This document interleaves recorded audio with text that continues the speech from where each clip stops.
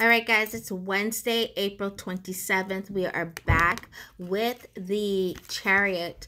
The chariot, basically what's happening is you need to buckle up. You're about to go on a ride you need to go on. Don't get too caught up on the destination of how you're getting there. Know that you're going to get there. You're going to go the route that's needed for you to go, okay?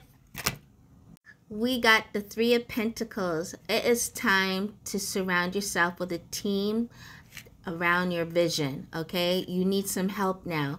You have a big destination you want to get to, but you need a little help. Get some creative people that can hold the vision that you have, but work their end to make it come true.